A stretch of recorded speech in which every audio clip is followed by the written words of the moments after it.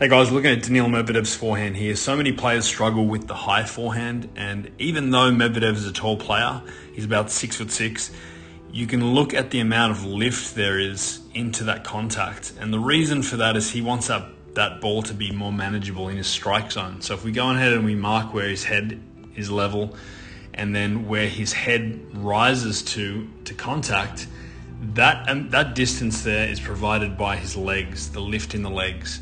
And he does that so that he can make that ball easier to hit right in his strike zone around chest high. That's where he wants it. So it's really important that no matter what height you are, you're able to use your legs to make high balls more manageable. It seems easier for a taller player, but it's the same principle. Always going to use your legs to create a more manageable contact point.